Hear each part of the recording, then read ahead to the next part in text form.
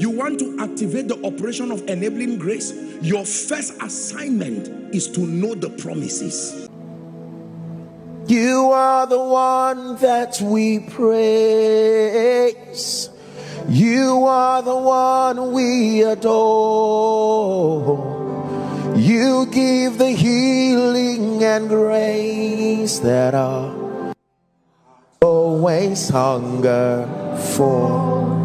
Oh, our hearts always hunger for. Hallelujah. So for this session, we'll look at how God speaks. How exactly does God speak? Because there are many believers who are at a loss as to how God speaks or how God communicates. The Bible reveals several channels that have been used by God to communicate his will and his intent, that we generically call the voice of God. In fact, Hebrews chapter 1 and verse 1, it says, God who in sundry times and diverse manners spake. Take note of that. Diverse manners spake. God who in sundry times and diverse manners spake in time past to the fathers by the prophets, have in these last days spoken to us. So you see different channels. Sundry times, diverse manners he spake. Now he has spoken to us through his son. So there are many channels for spiritual communication. I'm not discussing them, but let me just list a few of them for your knowledge. Number one, the Bible teaches that the primary channel for God's communication as far as his intent is concerned is the Holy Scripture. Please write. So the Scripture is the principal channel. It is amazing that the Scripture that we have represents the voice of God. Are we together? And that from a child thou hast known the Holy Scripture, which is able to make you wise unto salvation, it says. The Holy Scripture. Number two, dreams, visions, and supernatural encounters.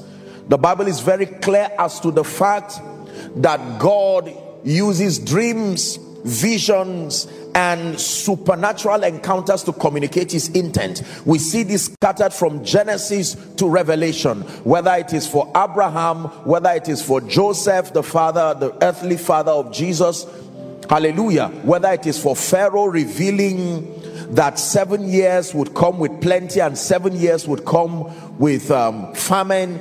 All of these prophetic encounters, dreams, visions, supernatural encounters. Number three, the prophetic now proper. The prophetic, I think that should be Hosea chapter 12 and verse 10. I hope I'm right on that. It says, I have spoken to you by the prophets. So God speaks by the prophets. The prophetic is a channel for his communication. Is someone learning now? I have multiplied visions, he says. Let's finish the scripture. I have used similitudes even by the ministry of the prophets. Number four, another channel for spiritual communication is called the knowing or the witness of the Spirit. Fathers of faith who have joined the cloud of witnesses like Papa Hagin would talk a lot about the knowing of the Spirit. The Bible says the Spirit itself bears witness with our spirit that we are the sons or the children of God. There is a knowing. The Spirit can bear witness with your spirit. Hallelujah. There are many other channels, but at least this one's is just to be able to guide our understanding to see that when we are talking about the voice of God, I repeat again that the voice of God is not limited to the vocabulary communications of God like we know. Our concept of voice means sound that comes from the lips or the mouth of a man. But I'm telling you now that in dealing with spiritual communications, the most important thing is the transference of his will and his intent to the believer. That means at the end of whatever you call hearing God, if the will and the intent of God does not get to you, it's not God that you heard.